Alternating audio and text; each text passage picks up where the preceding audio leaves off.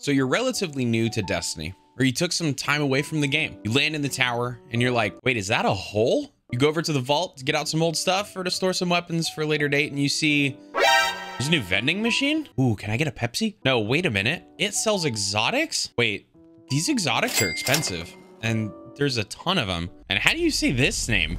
And this one, what do I even buy? What's a spoil?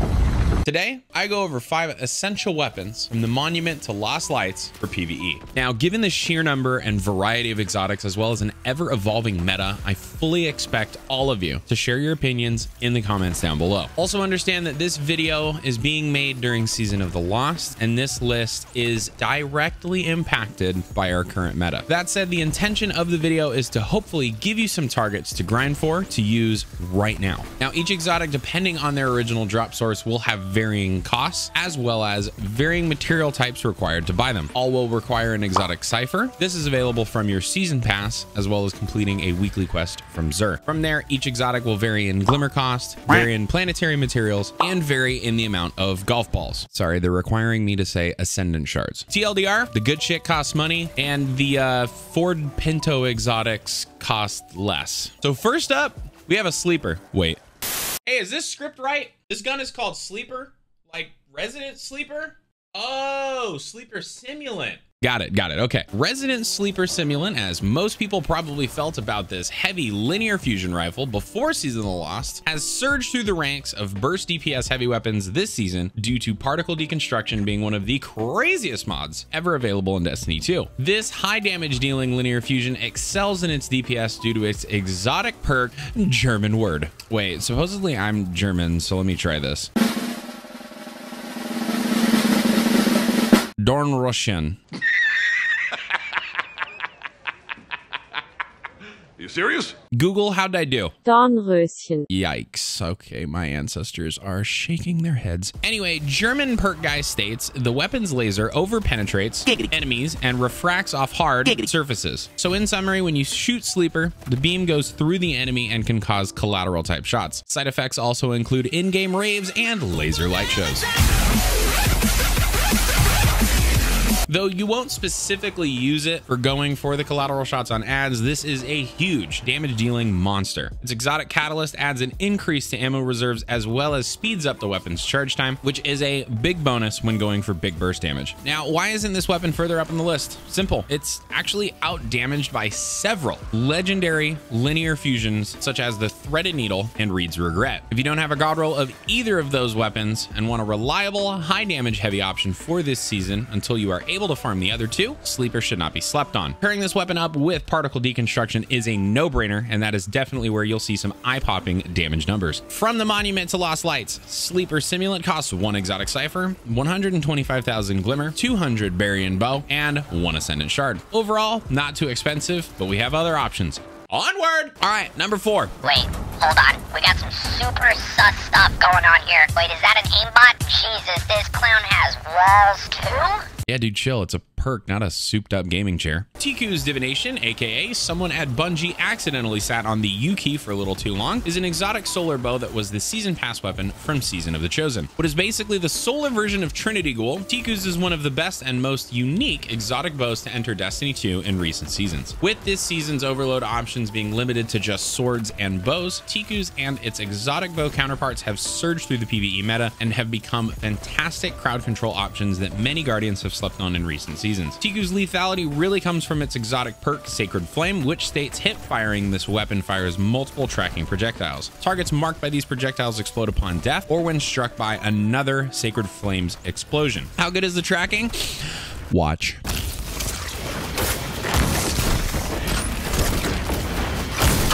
I would honestly rate that at an 8 gaming chairs out of 10. Basically, you turn ads into mini nukes that when they die from literally anything, including other members of your fire team, they explode with a decent blast radius. And you can really maximize its lethality with Ticuu's other perk, causality arrows. Arrows fired while aiming down sights cause sacred flames to instantly detonate. Precision hits with perfectly drawn arrows increase the power of this detonation. Ticuu's catalyst adds that perfectly drawn arrows that detonate sacred flames increase arrow damage. Striking targets unaffected by sacred flame instead refreshes causality arrows duration. So effectively, the catalyst takes this already nutty bow and cranks it up to 11 in the damage factor. Now, I know what you're thinking, bro. It's a bow. I'm gonna kill these little shitter ads, get a champ or a yellow bar, and switch to my special weapon. Well, maybe don't. The amount of damage this bow does is actually kind of nasty. Pair that with the fact that the explosion from Sacred Flame can stun Overload champions, and this thing becomes a versatile tool of destruction, which can also be a great name for your new metal band.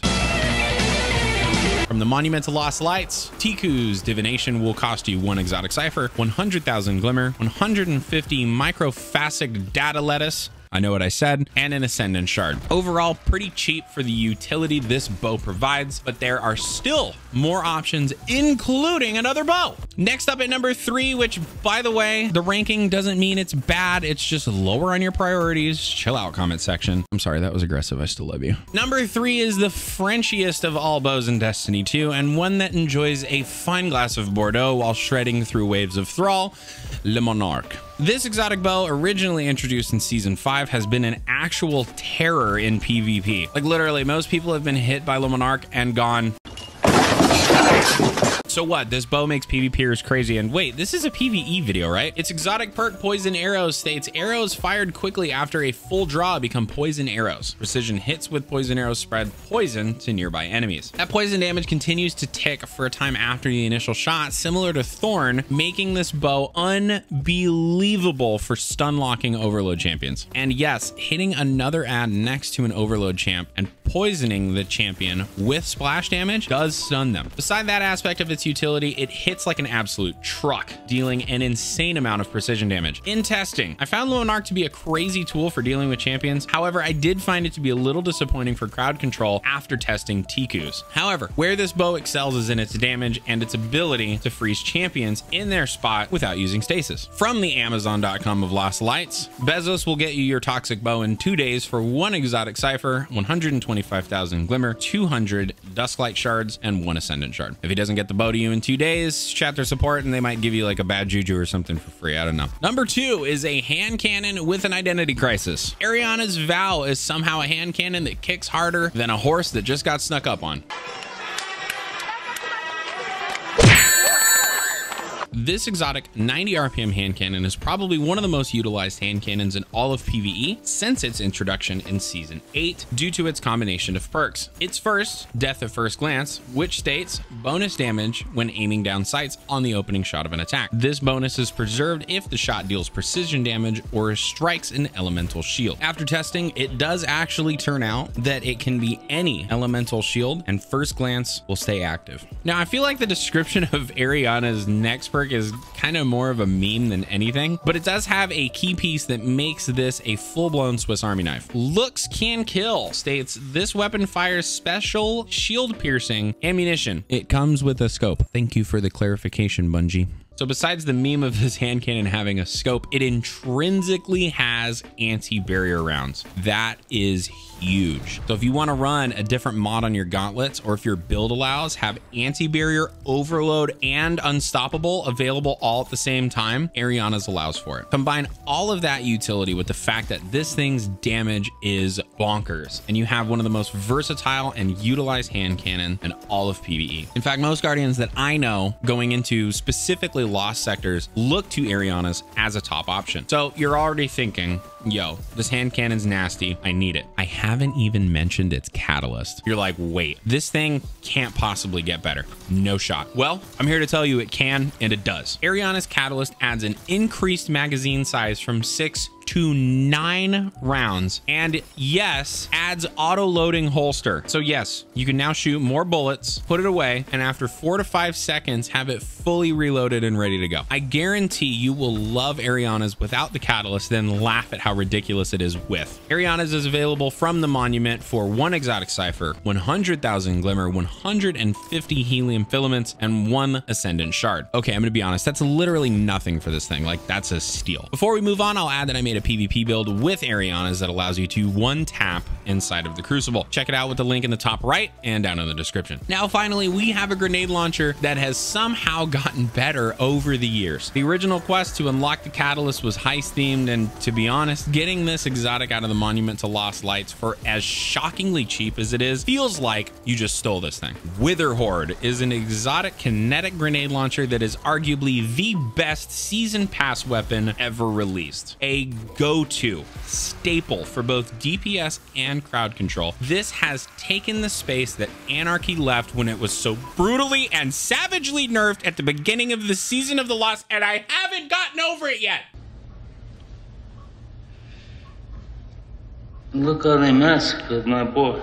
Witherhoard is honestly one of the most creative and unique weapons, as it is one of the most powerful and different weapons, and has stood the test of time, maintaining its status as an essential exotic. So why is it the monster that it is? Well, its intrinsic perk, Primeval's Torment, states projectiles fired by this weapon blight the target or nearby area on impact. Okay, it's a toxic ball cannon, so what? Its other perk, Break the Bank, is where Witherhoard takes shape. Blighted targets take damage over time and blight the nearby area on death. So if you directly impact a target with Witherhoard, you get an active damage tick until the blight wears out or the target dies. If the target dies, the blight drops to the ground and deals damage to anything standing in it. As you can see here, blighting a target and blighting the ground at the same time does result in 2 damage ticks occurring. Now, what made Anarchy the best? Not one of the best, but the best exotic in the game for PvE. Its passive tick damage and its ammo economy. After Bungie savagely nerfed both, Guardians have turned to Witherhoard as a suitable replacement. Tick damage allows you to switch to another weapon after blighting a target and begin dealing damage with your primary or heavy weapon. Witherhoard doesn't stop there. Its exotic catalyst arguably makes it better than Anarchy was. Not in terms of damage, but in utility. Its catalyst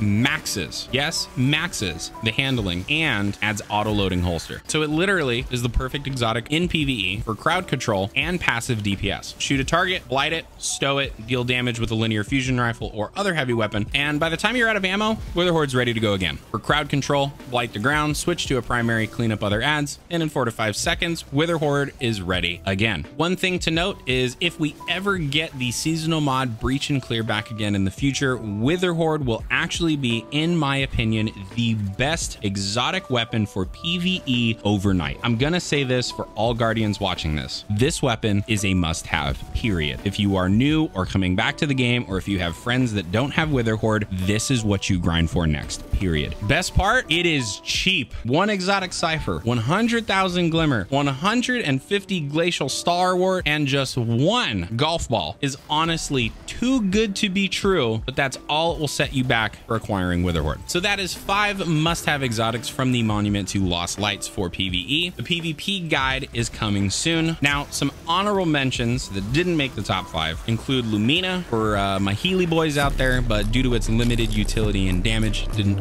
quite make it. Izanagi's Burden, which needs the catalyst level before it really becomes a monster. Whisper of the Worm, because Bungie hates this gun and it should be a special weapon. Bastion, because PvP, and it will most likely be on the PvP guide as well. Outbreak, because Trinity Ghoul, and gone too soon, pour one out, Anarchy. If you think another exotic should have been on this list, let me know in the comments down below. Hit that like button so other new Guardians will see this list and get to farming. If you enjoyed this video and want to see future videos, including the PvP guide to this monument, hit that sub button and trigger the bell to get notified when the next video is up and when I go live here on YouTube doing trials helps and PvE helps. Join my Discord with the link down in the description to connect with me and other Guardians. And until next time, I have been Tiggs, you have been beautiful. Peace.